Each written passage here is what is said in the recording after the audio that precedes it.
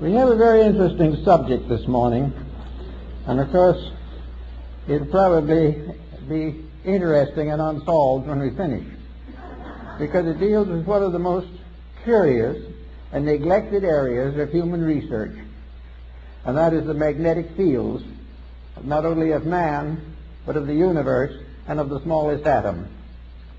The beginning of the study of magnetism can be traced back to Egypt, and the staffs and wands of the ancient priests were instruments of magnetic conjuring.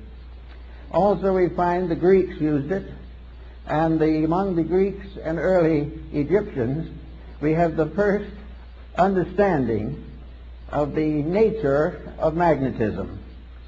It was used principally in healing.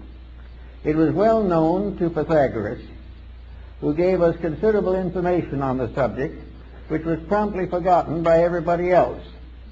Then we have little knowledge of it, except through the Arabs. The Chinese were aware of it because of the discovery of the mariner's compass. But for the most part it was neglected until the 17th century, when it became involved in the story of Rosicrucianism. The alchemists, the Rosicrucians, and the Hermetists all were unfolding phases of magnetic theory. The first, probably in more modern times, to use it for healing purposes was Paracelsus of Hohenheim. It was also used strongly by the Rosicrucians and written about in considerable detail by Robert Flood, who was one of the great Rosicrucian apologists. It was also very well known to Athanasius Kircher, the great Jesuit scholar, but for the most part it was ignored. Then we come down a little later and we come upon a curious instrument, Mesmer's magnetic tub. This was a kind of tank in which many people put their feet at the same time and held hands and created a battery out of the water in the tank. It was studied carefully by Cagliostro. It is also known that it interested Saint Germain profoundly, but it annoyed Benjamin Franklin all to pieces. He was never able to like the idea at all. After the developments of Mesmer, which were promptly denied by nearly every field of science, the matter dropped into comparative obscurity until more recent times, when within the last 20-25 years it has been revived strongly. And it's this revival that we want to talk about a little this morning, because it is one of the most interesting phases of our study of life. It is interesting that we should use magnetism so continuously and yet never really understand what it is. The older folks of the Greek and Egyptian period represented the human being as contained within a kind of bubble. This bubble was referred to also by the physician and who did the human atmosphere studies, Dr. Kilner of the University of Liverpool. Incidentally, the magnetic theory is based upon a very simple fact, namely that what we call empty air is not empty at all. It is the most profoundly used all the elements that we know anything about. We all live within air and have our being, and we know that if the air fails, we die. But what we do not realize is that air is not just some oxygen or helium or something of this nature. Air is something in itself. It is a substance of itself. It is a substance so real and so important that it's almost impossible to estimate it. It is a tremendous field of magnetic energy. The atmosphere carries the magnetism of the sun. Ptolemy of Alexandria was one of the first to recognize the manifestations or emanations of solar light as containing an energy in addition to merely a luminous factor. The study of the magnetic powers of the sun will be more or less clearly understood by the study of the seasons. Winter, summer, spring, and these things have all to do with a magnetic factor in the air. And we think of it only as in trying to explain it as a physical astronomical phenomena, since as the rotation and revolutions of the sun and planets. But each of these planets is a field of magnetic energy. And this energy comes to us through what we call air. Now, what is air, actually? Well, we have scientific definitions of it, but there's something more to it than that. Air is something in itself. It is a substance. It is not only a condition of climate or of weather, it is a basic factor in the contributions which make up existence. One thing we have learned from television is that air transmits.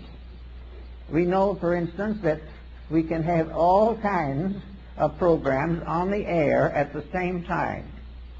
And they can come from all directions. And they can overlap and interlap. But each one will remain separately identified as though it was moving in a channel or circuit of its own. And all these scrambling films, some of which are scrambled inside as well as outside, are working on one atmosphere, and that atmosphere is keeping each one of them in a perfect orbit of its own. You can have a dozen programs, if you turn them on, turn them off, but none of those programs is going through the air in the form we see it. We see the murder committed on the screen, and we see it broadcast into a theater somewhere or into a home. But it isn't the murder that's going into the home. The murder has not been visible when it went through the air. Something went through was vibration. And this vibration in the magnetic field can be divided into an infinite complexity of separate emanations. In other words, if we had 1,000 different channels, they could be differentiated in the magnetic field so that each one would be broadcast correctly and properly for whatever it is. Thus we realize there's something out there besides air, something besides helium and oxygen, something besides the ordinary factors we take into consideration scientifically. We are in the presence of a mysterious agent, an agent that is part of everything that we are. Now, studying magnetism as it comes into the human body, we discover along with Tilda that each human body is surrounded by an etheric or energy field. This energy field is sometimes referred to as an aura, but it is not the true aura that we think of in metaphysics. This magnetic field is an area of energy. This area of energy forms an egg-like atmospheric sheath around the physical body, usually extending 3 to 5 feet from it in each direction. This energy field is the basis of virtue, because this energy field depends for its reality, its serviceability, and its protecting power to mood, emotion, thought, and the attitudes of the person around which this magnetic field is gathered. In other words, the individual, if they are normal, if mentally, emotionally, and physically they are keeping the rules, this magnetic field forms a tremendous protection. It is normal, it is healthy, it is constantly able to handle infections and all kinds of difficulties. It will help to heal wounds. It will help to recover the use of functions and organs. And if we are deprived of some part of the body, it will try to compensate for it. As long as the individual takes proper care of his magnetic field, it will serve him. Now, this is a phase of morality that is generally overlooked. It is assumed that these magnetic fields are something you don't pay much attention to. They're there, maybe they'll help a little.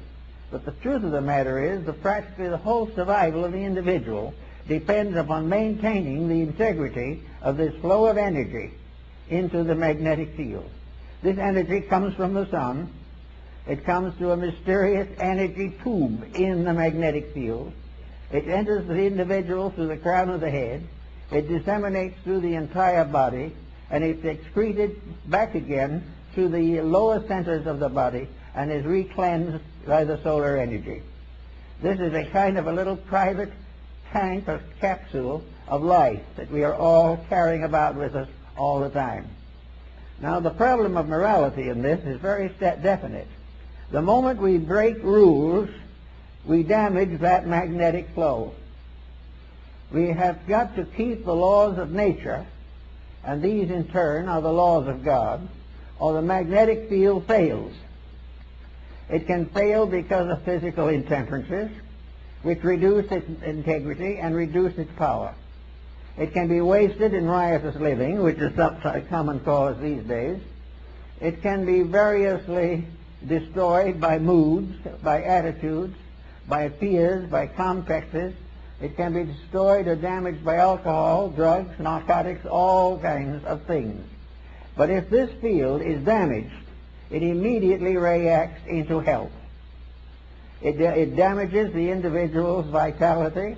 It makes him more easily subject to contagions and infections, and it definitely shortens the life expectancy.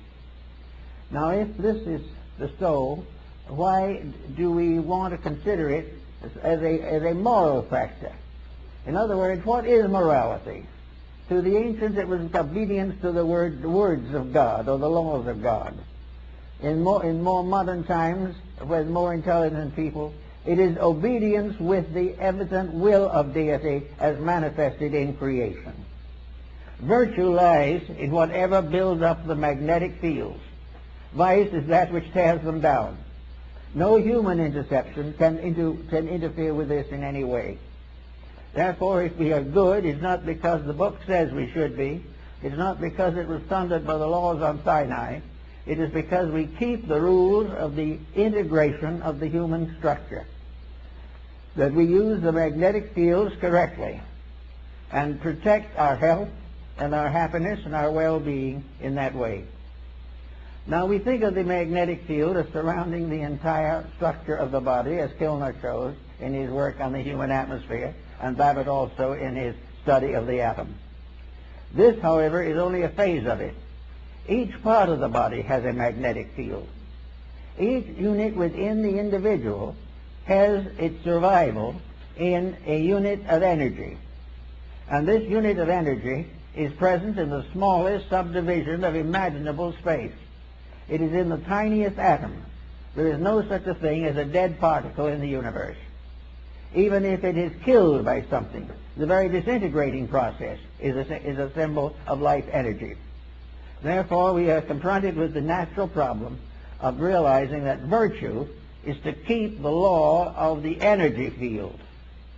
Now, the law of the energy field, just by coincidence, is also the law of integrity. The energy field is what establishes right and wrong. The energy field tells us that to lose our disposition and temper fit is wrong. To use various negative, destructive attitudes is wrong. To compromise the principles of right living is wrong.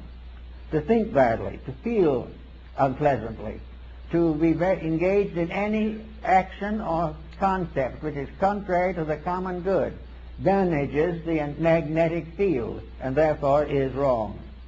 Selfishness injures that field. Every vice we know, the breaking of any of the 10 Commandments and a number of other rules results in damage to that field. It has nothing to do with nation. It has nothing to do with the ordinary concepts of codes, because the final code itself is based upon the life principle in each part of the human constitution. So we have each little cell has its own moral responsibilities. The stomach has its own magnetic field. The stomach is not simply an organ. It is an organism. It is a living thing within the human body. The same is true of the heart, the brain, the glandular structure, all the organs, the intestines, all the motor system, the nervous system, the endocrine system. These are all entities. They are entities of magnetic unities. They are part of living organisms which are cooperating together for the common good. To abuse one is to damage all. To neglect one is to neglect all. Each of these organs has its own field in the body, and all these fields together constitute the grand magnetic field that surrounds the complete person. Now we go inside of this for a moment to see what we're dealing with. So we go back to Pythagoras, who was very timely in that.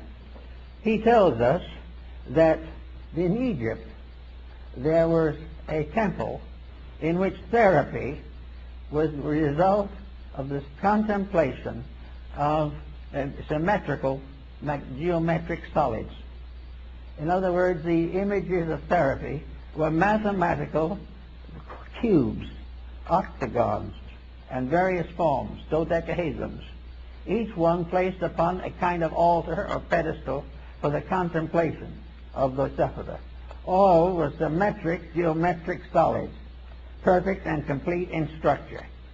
To look upon them was therapeutic, because to look upon them accepted their energy as a reality in our lives. Now, these stone solids apparently were not alive. They only gave the impression of value, but actually they were alive.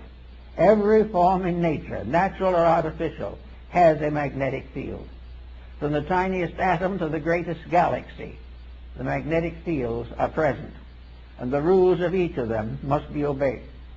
Now, if an individual looking at a geometric solid sees in it a perfect proportion, this realization enters into the subconscious life of the person.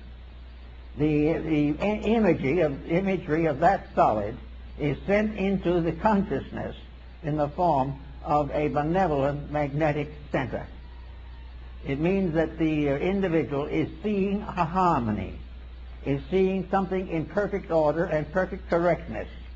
And in visualizing it, wherever we see perfection, it improves ourselves.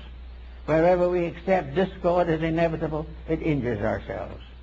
Everywhere looking around us in nature, we see that all natural things are benevolent. It is only when these are abused, mostly by humanity, that these benevolences are lost. So we find that we live in a universe in which everything is in harmony if we are. Now, we can say, of course, that somebody else might be out of harmony, and this could injure us. Actually, it's not quite true. The magnetic field which protects us against any negative magnetic field that does not arise within ourselves. We are not contaminated by other people unless by our very conscious weakness or our intellectual weakness or our emotional weakness we surrender our integrity to the attitudes of other people. If we commit misdemeanors of one kind or another, we are responsible by the effect of these mistakes on our own magnetic field. Now, the magnetic field not only covers this type of thing, but it covers elimination, the intestinal walls. All of this type of thing is damaged, as we know, by hysteria, by various moods. The individual becomes ill because of a bad disposition. Now, we consider this to be just symbol of something that happens that way, but it is not. The individual who is sickened by dispositional fault is sickened because he has damaged the magnetic field of some essential part of his own nature. If he has damaged the magnetic field of his digestive system, he will have dyspepsia. And if the dyspepsia lasts long enough and the magnetic field is thickened long enough, then long enduring chronic ailments can set in. No individual actually is infected entirely from himself, but never completely without himself. All of these unities of facts must be in harmony. Now, in the Rosicrucian philosophy, we had alchemy, the transmutation of various phases of life. Alchemy was a transformation and a transmutation of energies. And these energies are essentially the same ones that we have in magnetism. We therefore have a constant realization that everything we do and everything that we see and have has values of its own. Now, let us pick up a pebble from the beach, and we suddenly realize that we're in the presence of a little stone. Today, there is quite an interest in little stones, all kinds of stones.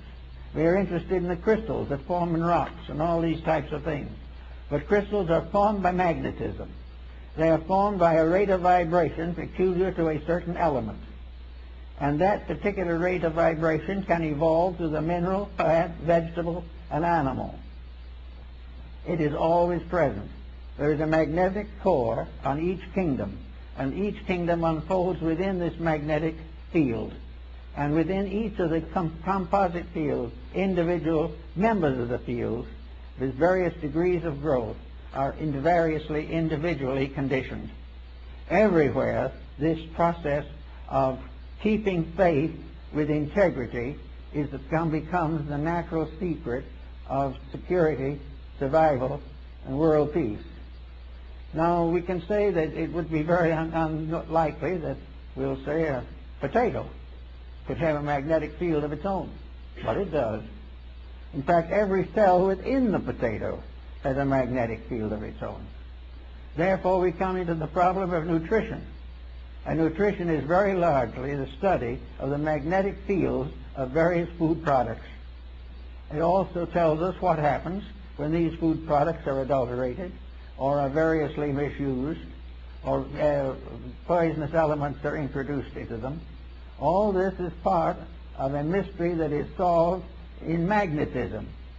We pass laws against these misuses, but we fail to realize that it is not just the physical factor that we have to work with. The physical factor is only a fragment of it. The main problem is to realize that behind all of these problems, whether of government or of religion or of philosophy, all these things are in trouble because of lack of integrity. And integrity is simply keeping the laws and rules of energy fields. Each field has its own integrities. All integrities in all fields are compatible. All lack of integrities, all departures from integrity in any or all fields are in conflict constantly. The only way the individual can escape conflict is by never abusing the energy factors of his own life. He must never abuse his body, his emotions, or his mind. He must never permit himself to develop attitudes that are incompatible with the integrities which nature has bestowed. The magnetic fields are absolutely honest. There is no possible way of making them dishonest. The only thing we can do with them is to destroy or limit the manifestation of their integrity. If we break the rule, we lose the benefit of that particular energy.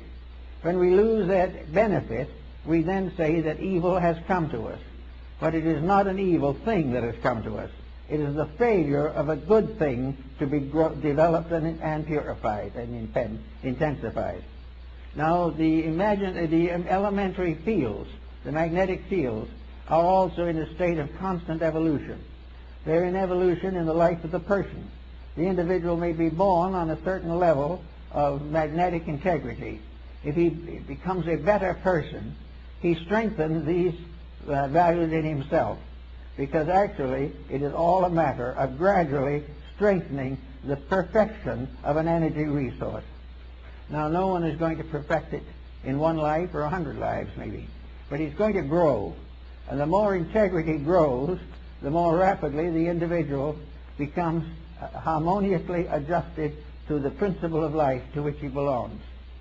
In our world at the present time, we're in a sad state in which practically everyone has broken every conceivable rule.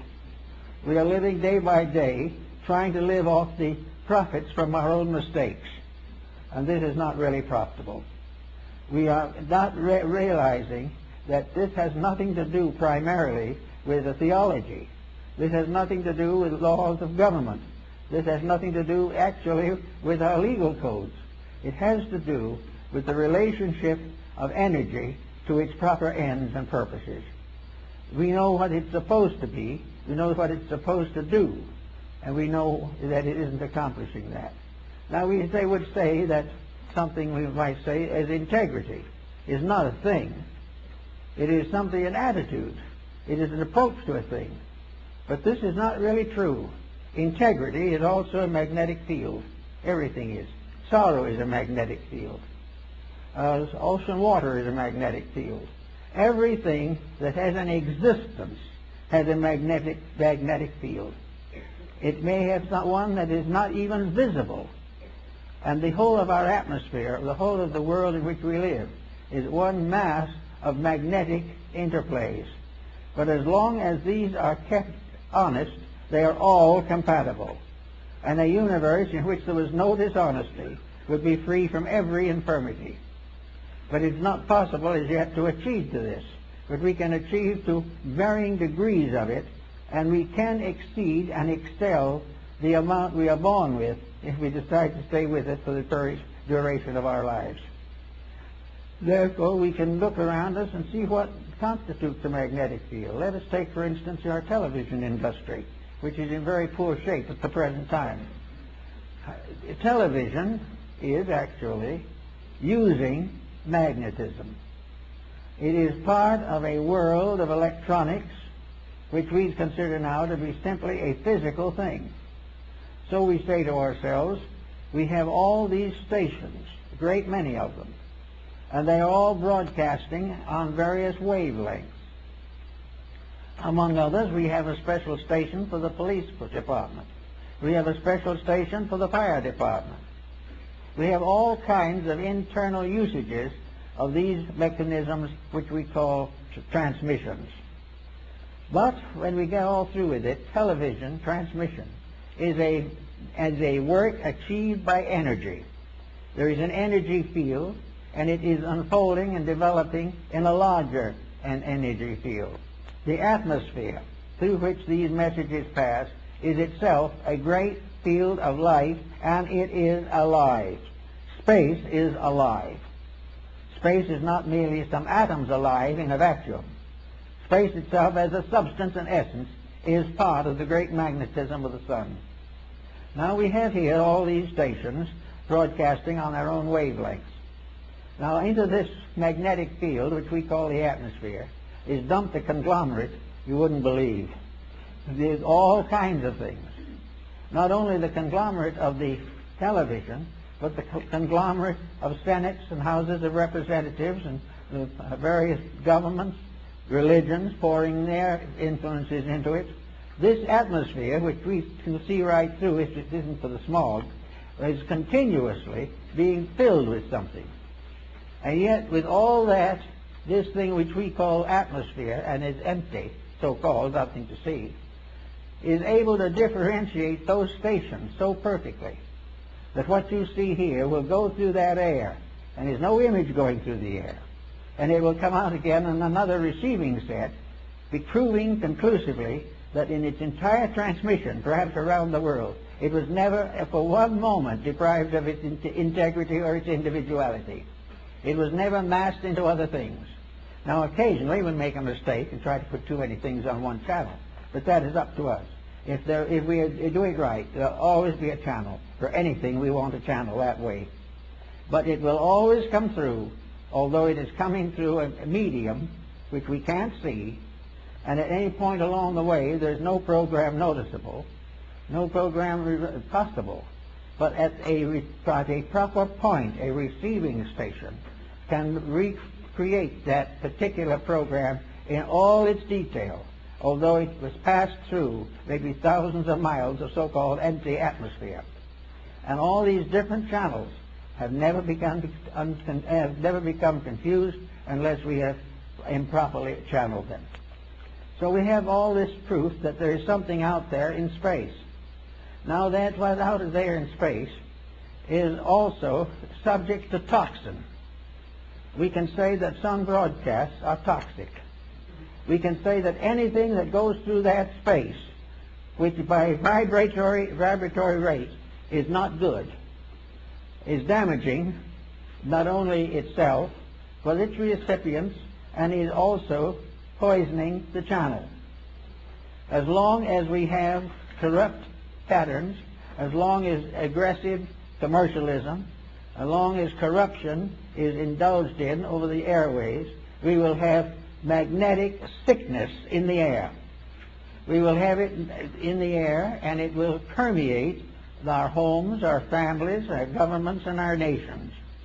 We will sicken that level through which that particular energy flows, so that the energies that we use for communication have their own sicknesses. They have their own vibratory rates. And the problem is the corruption of a communication media does not mean that the individual will have a complete collapse of his system. It will mean only that that part of his system which is turned into that community medium will be damaged. He can go right on, go to church, and build up that one. For the meantime, however, the television is tearing down another energy field. Now, as you tear down these energy fields, which most people don't even know exist or believe in, you are also opening yourself to all kinds of sickness and also all kinds of moral energy decay.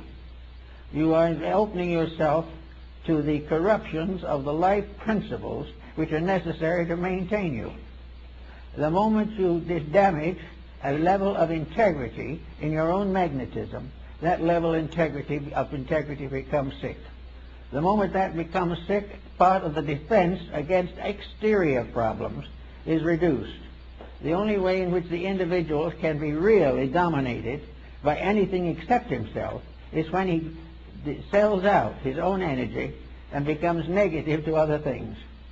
He has to relinquish his own integrity before he can be damaged by outside forces. There isn't enough evil in all the world to destroy the integrity of one person. He must destroy it himself, or compromise it, or relax it, or be talked into something. But it has to be his own action. Therefore, the damages are, in a sense, not only moral, but are absolutely just in their actual integrities. And this is the way in which, apparently, as the Chinese noted, the universe creates the concept of right and wrong. This right and wrong is simply a matter of what builds up and what tears down the essential energies upon which life depends. So we have this problem in every field of life. We have it in the narcotics problem. We have it in a large part of commercialism.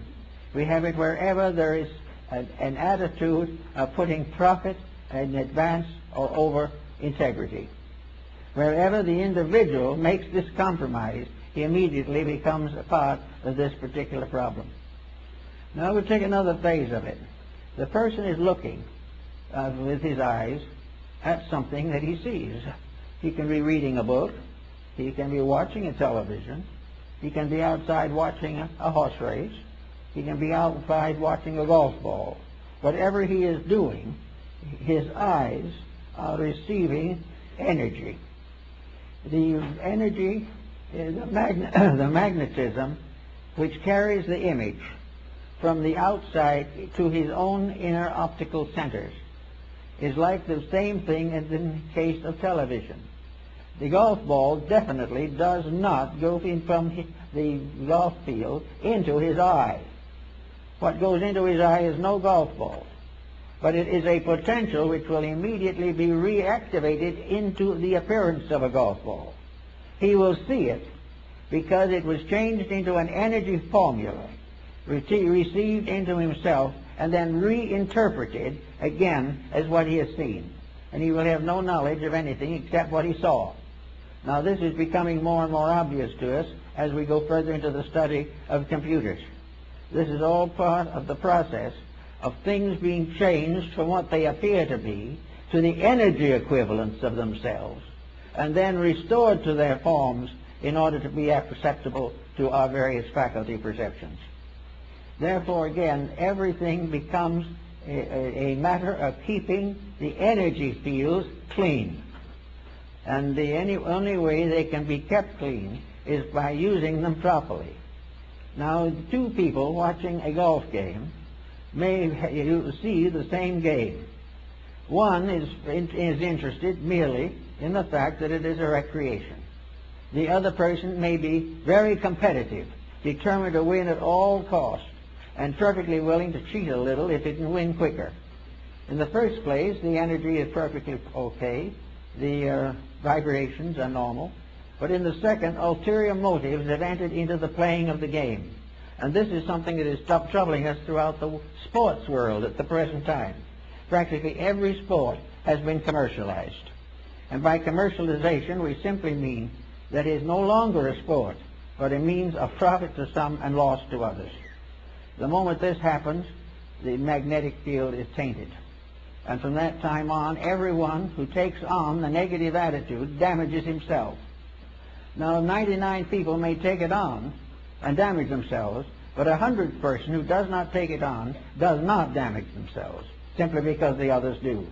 The idea that damage is contagious or actually infectious is only true if the individual who is the recipient is basically inconsistent with integrity themselves. There is no reason why anyone should recognize the fact that another person is capable of contributing to their delinquency. For it is said definitely that many may fall upon the right hand and many upon the left hand, but the just person shall not be moved. We are all, therefore, wrong when we say that civilization is destroying us. That is not true. What is destroying us is our acceptance into our own inner life of the shortcomings and mistakes that we associate with civilization. We get into a political tangle, and we start hating people, and we start guerrilla warfares. And guerrilla warfare is simply another negative use of energy. All of the energy of life has to be used properly. The moment it is abused, it becomes dangerous. So we go on a little further into something else, the arts. Every picture that we see has a magnetic field. The fact that it apparently is a work of art on canvas or carved in wood and stone does not affect the fact that any form, every form that is integrated is alive. And every form that is alive because of factors brought together in a certain specific pattern. In the case of a painting, it is the life in a canvas, the life in a frame, the life in each twisted tube, and then the life of the artist. Everything, and the object of the picture, everything is made up of living elements. This idea that everything is dead, that can't run around, is a mistake. Everything is alive that can be seen. A chair is alive because it has a magnetic field, and this magnetic field changes with every chair. And yet there is always this problem of what is right and what is wrong. A good chair will always have a good magnetic field. A chair which we destroy by misuse will be destroyed, and we will suffer in our magnetic field for this act of destruction. Everyone is responsible for the destruction or the mistake that he causes. And in every case, the object of that mistake is either nullified or broken down or discredited in some way. So we go on, we take a little look around, and we see pictures. Well, we see the Venus de Milo, the armless wonder, and we wonder if it has any magnetic field. It certainly has. It has magnetic field, and we can revive that field in ourselves every time we think of it. If we've ever seen the picture, that picture's image or the statue itself will be with us as long as we live. It's what we do about it, is not very much usually, but it's there. It's a fact. And if the picture is good, and the painting is good, and the carving is proper, these all add to the goodness of things. If an artist, however, starts a career of corrupt art, he is damaging his own magnetic field, and he is damaging the magnetic field of those who approve of what he has done and accept it. That is the reason why the censorship of integrity is important to art, music, and every other field, because it is part of the inevitable laws of life. Incidentally, therefore, where we find hard rock and these things which are becoming dangerous, our doctors tell us they are dangerous, our neurologists tell us they are dangerous, and all that, but no one has really managed to think why, except noise is unpleasant, or noise is dangerous to small children. The real damage is to the magnetic fields. The magnetic field of the small child can be so badly damaged that it can never really recover. Because if it happens before it has the age of consent, before it reaches up to the point where it chooses its own life, it has to be dependent upon someone. And the person upon whom it is dependent is also damaged if they do not demand integrity. Wherever the integrity is damaged, the one who causes the damage is the primary one who must pay. And if the individual causes his own damage, then he is the one that must pay for it. But the damage is not in the building or in the rock or in the stone. It is in the magnetic field. It is in that part of ourselves which we depend upon to maintain our various integrities. Today, neurosis and other emotional ailments are very frequent, and we have to give considerable thought, therefore, to the causes of these things.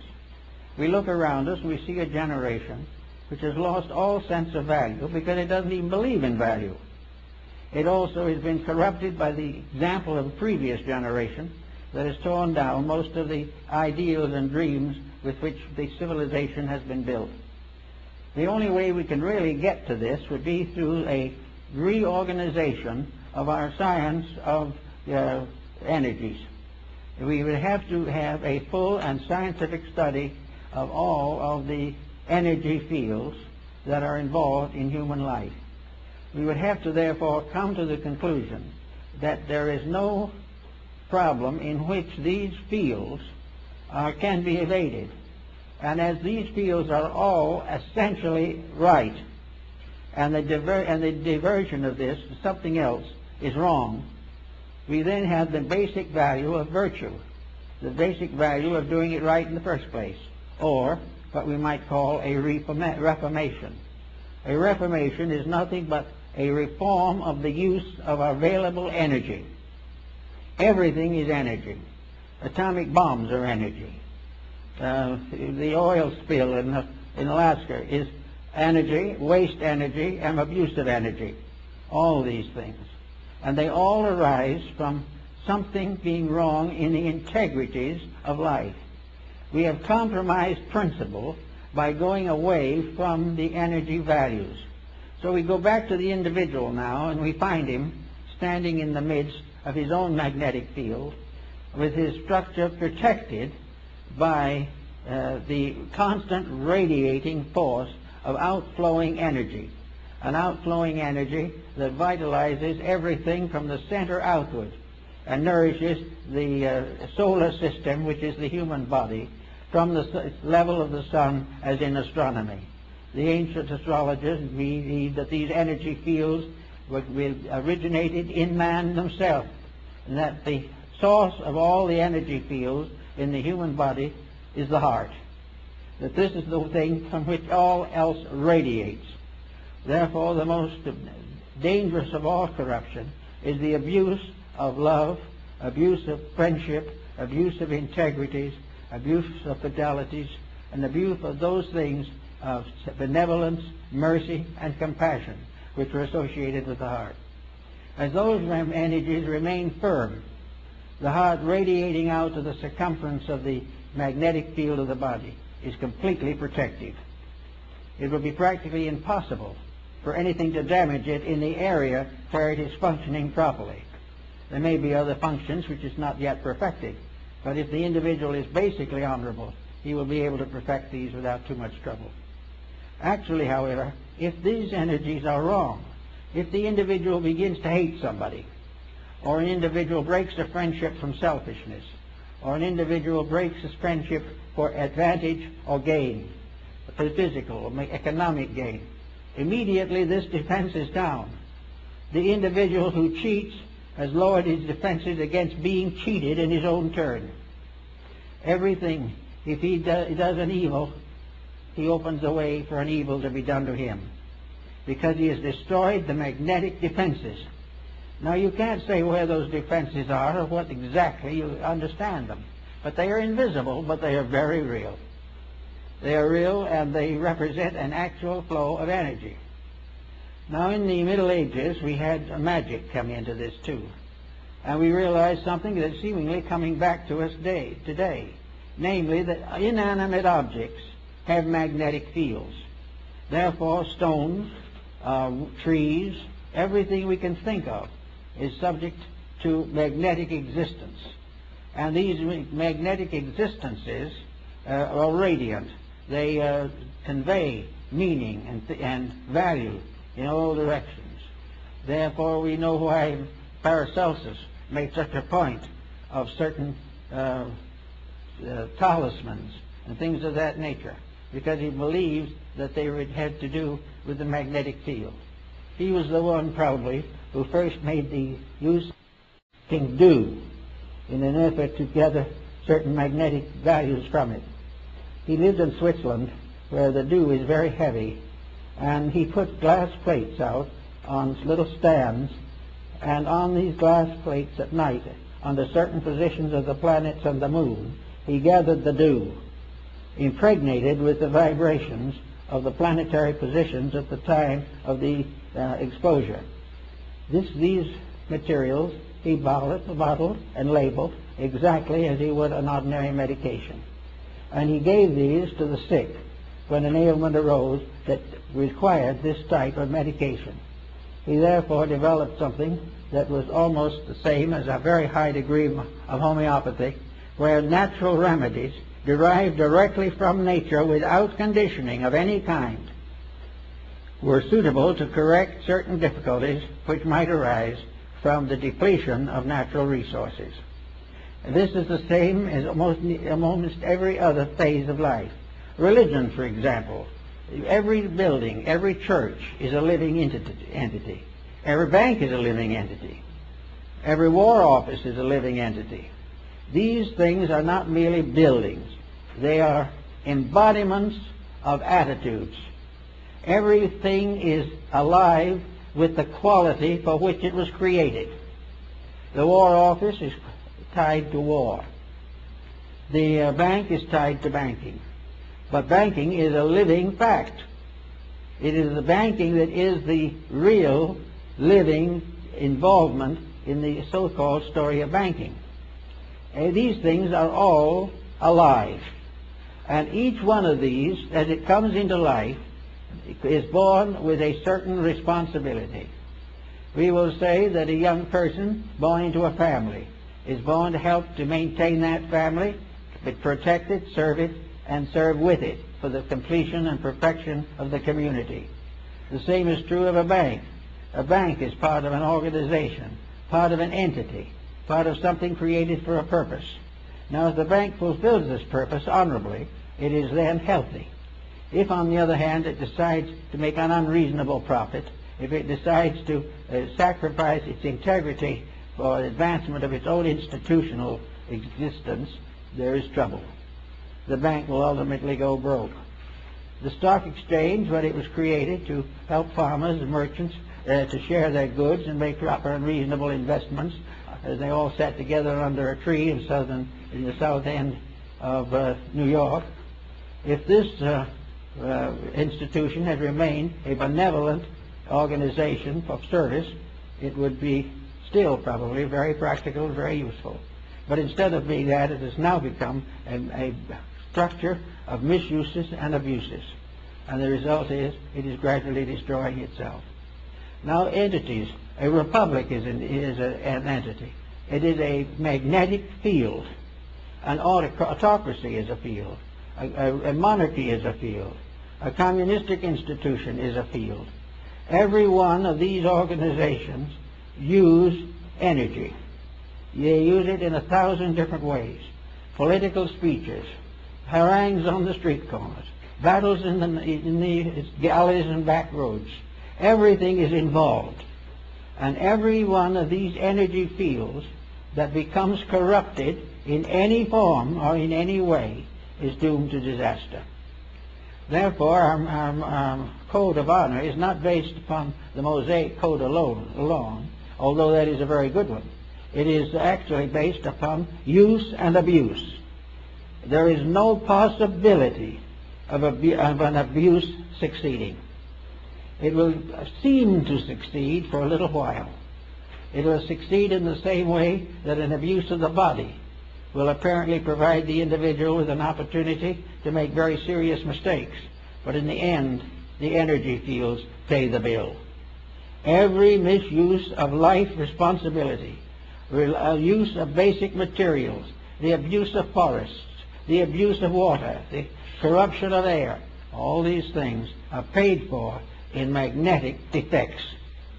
And we are beginning to recognize them now. we are wondering why some of these strange things happen that have been happening in the last few years. Nuclear fission is a great tragedy, not because it simply offends the peace-loving human being, but because it is a misuse, a violent corruption of energy. It is the use of a divine power to injure other people. Therefore, that which lives by the sword must perish by the sword. So our whole morality is a matter of life energies. It is a matter of gradually bringing all our intemperances into patterns of usefulness and creativeness and constructiveness. It is the gradual victory of a friendship over animosity. It takes the stranger out of existence and puts the friend in its place. Everything is part of working towards an harmonious balance of the natural resources of the solar power. Everything can be used to advance the common good, but everything that is used to destroy will be destroyed by its own destructiveness within itself. Now, another phase of that is now coming into focus very strongly in the problem of general reformation in human relationships.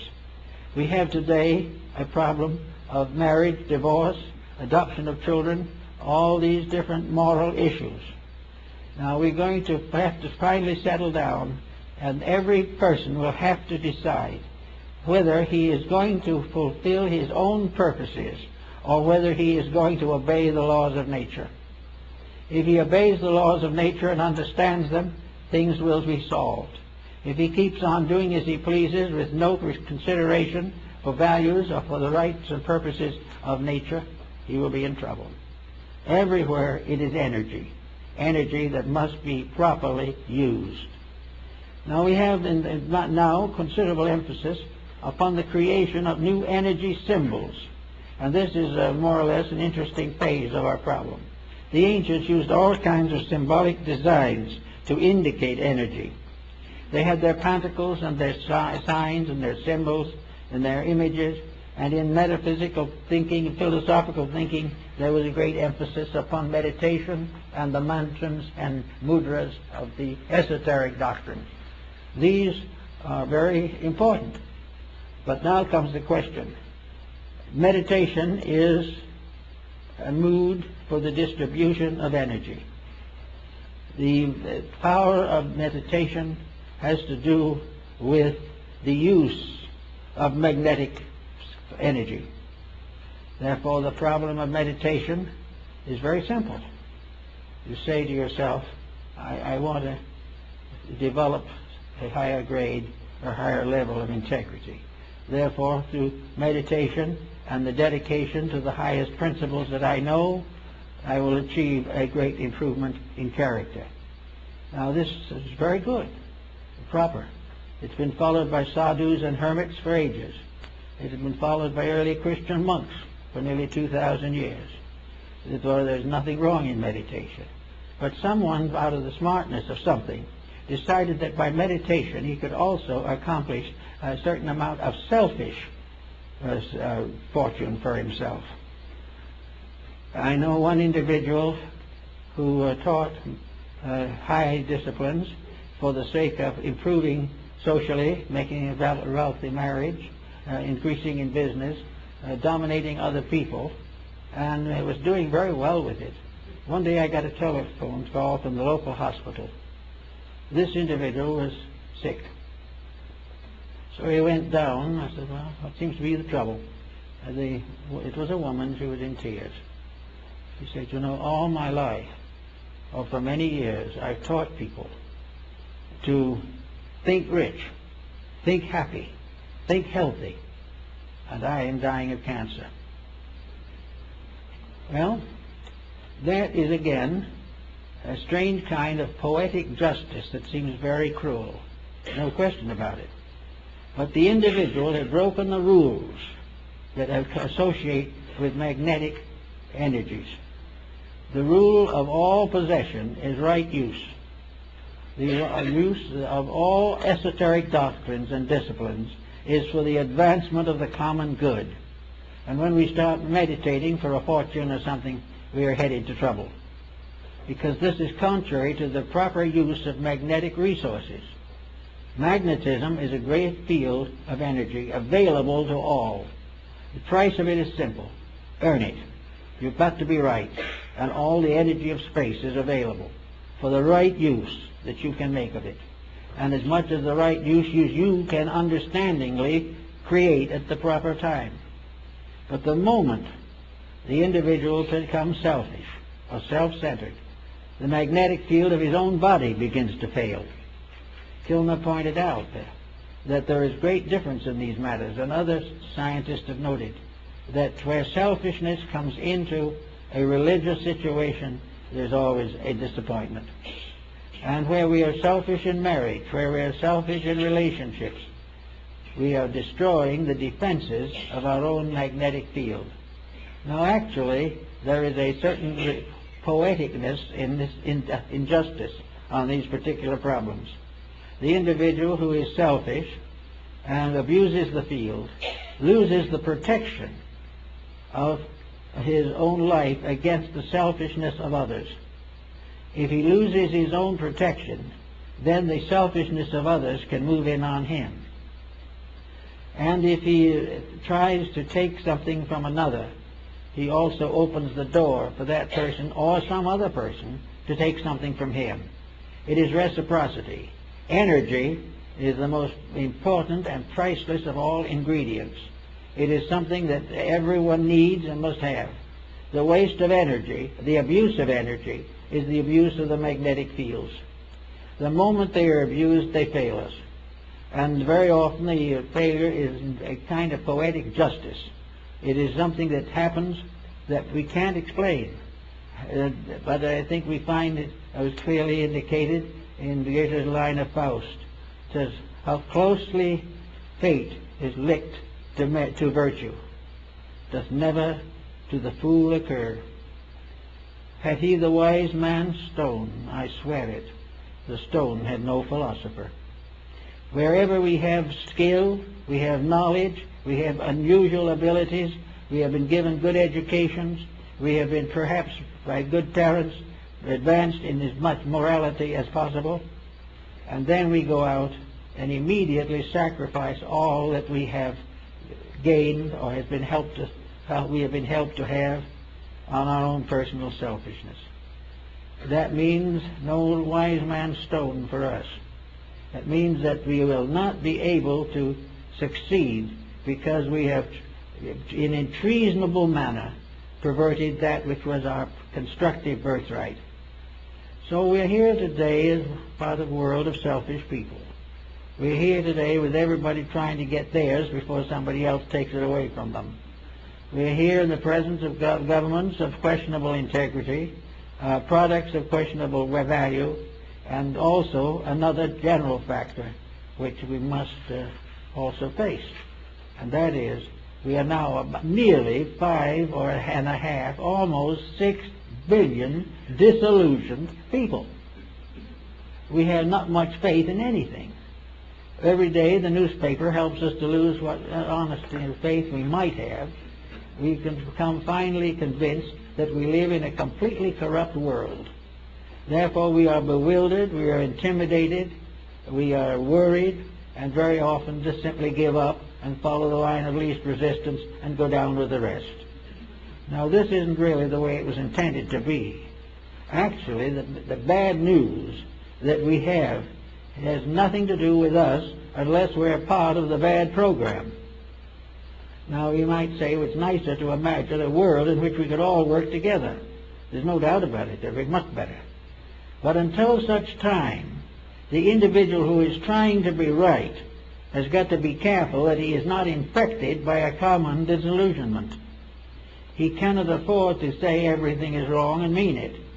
He's got to hold inside of himself a realization that principle is the basic value, and that regardless of what happens in the world, he cannot lose sight of protecting his own energy resources, because it might just so happen that he could be one of those who could help to change the course of history. In other words, disillusionment, despair, discouragement, bitterness, anger, frustration, all of these do nothing to the person against whom they are turned, but they do everything to the individual who uses them.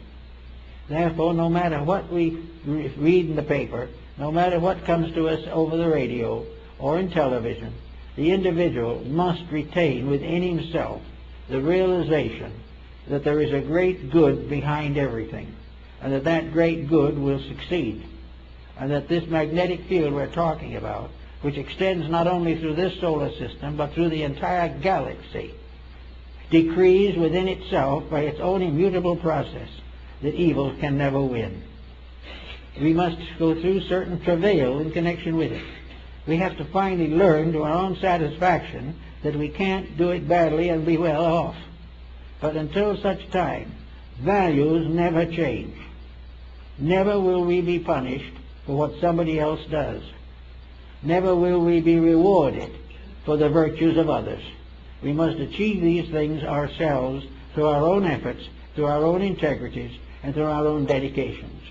And all of this is added up in a mysterious bank account which is called energy or magnetic resource. It is there to serve us. It is there to serve the individual who does wrong. But if the individual does wrong, the service collapses, and the individual who does wrong finally finds the energy turned back upon himself, and the corruption continues. We must keep this center of consciousness within ourselves in a condition of correctness. In Buddhism, the heart is called the Saptapana, the house or temple with 7 rooms. It is within this temple, as Buddha points out, that the great initiation against the hindrances has to be performed. The individual has to be initiated in his own heart. He must accept as a fact that his own integrity is his only strength, and also that his own honesty is his only wealth. All else is some kind of a delusion which will ultimately turn back and whip him. So in the quietude and peace of the realization of the immutability of good, the inevitability of right over wrong, the endless and continuous process of redemption going through every area of nature, all things in due time will come back into the peace which they sacrificed when they tried to put self as an individual above universal reality. We should have, I don't see how we have gotten into the state we've gotten into really, because I do know, but I'm not mentioning it. The real fact of the matter is that as we look around us, there's every reason to know that we live in a beautiful world. We live in a tremendous sphere. And we are already beginning to realize that we're destroying it ourselves. It is not some vast cosmic power that says we have to be selfish or that puts a profit against principle. These things don't exist in nature. We know that with moderation, with integrity and dedication, we could all live in peace and another 5 billion could live with us. But the way we are doing, we are sacrificing everything for a bowl of pottage. And if we continue to do this, the energy resources will be reduced. We are worried now about changes taking place in the atmosphere, that the overload that we are throwing against our natural resources is beginning to endanger us. Now we can go under our own skin and see that the same thing is happening inside of us. The overloading of our body with the problems and processes of modern living obviously is going to result in destitution and death. We cannot afford to waste the magnetic field of the body or destroy it any more than we can afford to destroy the one of the earth. If we're going to run out of petroleum someday, we're also going to run out of the ability to recuperate from ailments if we dispose of and waste our recuperative power. The magnetism which helps digestion can be destroyed, wasted by corruption. When we take into ourselves dangerous foods, dangerous attitudes, or when we eat with a dangerous mood, we are endangering ourselves. And when the world does these things, the world endangers itself. And we will not be the first civilization, as they said in India, the great mother of the earth. has cast many civilizations from her back. Everything that goes beyond a certain point is destroyed because it breaks up its relation with its energy supply. It no longer is fed primarily by magnetism, because it's magnetism in the food that feeds us, it's magnetism in the air that we breathe, it's magnetism in the earth that grows our vegetables, and it is magnetism in our souls that makes us hope for good. All the things we know, all the things we believe in, are energy dependent. And the use of energy is the most important thing. Why we go on year after year making all kinds of efforts to feel better, be better, or think better, and overlook the one fact that everything that we think and feel and believe depends upon a life principle, an energy resource, a magnetism of the earth itself, and that while this is destroyed or while this is abused, we will have the earth becoming more and more sterile. We have air no longer fit to believe. We will find the energies we have wasted lost to us forever. All these things require just one new concept, and that is that religion is basically the proper use of resource. It is to use the privileges that we have been given for the greater good of all of us. We have been made gardeners in a beautiful garden, and we've let it go to weed. We have been given a beautiful planet, and we've subdivided it and sold it for profits. The original purpose was that we should become a wonderful group of human beings working together for the good of each other and the glory of the universe. We are being prepared for a bigger job than we have, but we are flunking the examination at the present moment. We are not doing what we should do. Everything that comes along is measured in profit. Everything that comes along is measured in freedom from responsibility, when energy is something that we must be responsible for, or we will waste it forever, or as long as we can. By the time forever comes, there won't be much energy left. But all this is a lesson in the morality of values. It is a lesson in the fact that we are the keepers in a garden. We are the gardeners in the garden of Allah, as the Muslim calls it. This is a beautiful garden that has been given to us, and we're letting it go to weed. We had a beautiful world with wonderful materials, so we dig under the earth and create materials to create war, death, and destruction. We have little gardens that we could have beautiful times sitting under our own palm tree, but we're fighting to take everybody else's garden away from them. And when we finally find a small plot of land that we might be able to use, we find the real estate agents have priced it 10 times its value. All these things are all little things, but they all add up to the loss and waste of magnetic resource. They are the failure of the individual to protect the source of his own life, the source of his own future, and the breaking of the laws and rules by which he must compare his own needs with the needs of others.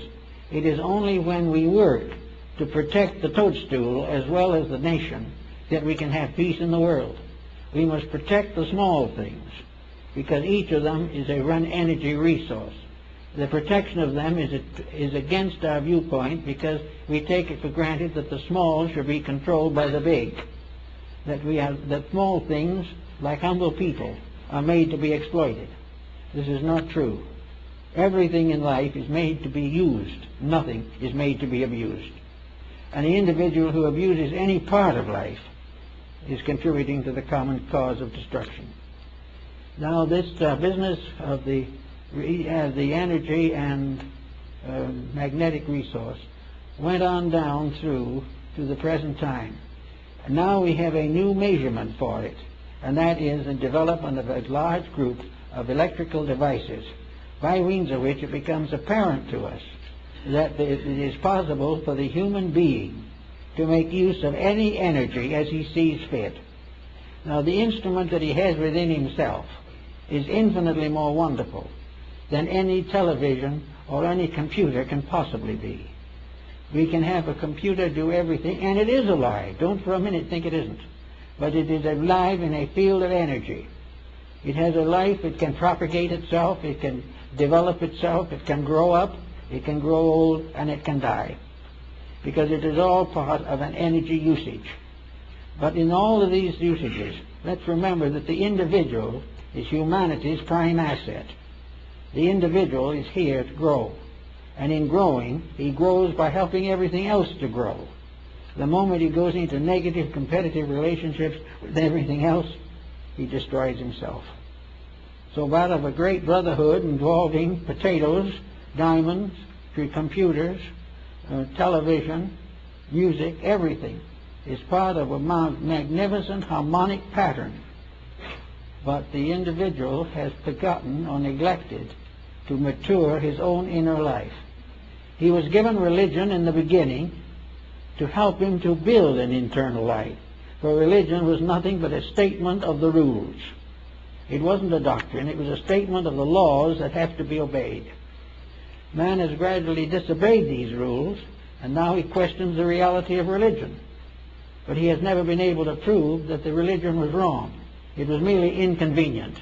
It prevented him from being as selfish as he would like to be. This being the case, he's in serious trouble.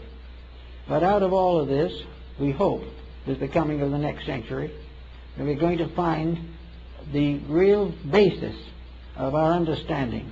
We're going to discover the good universe, which we have forgotten existed if we ever knew it.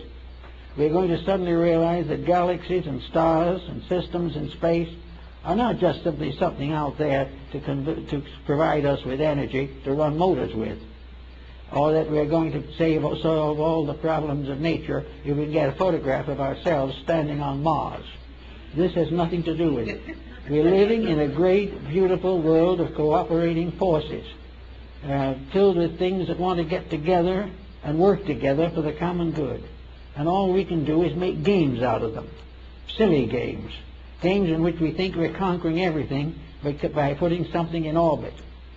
That's not at all true.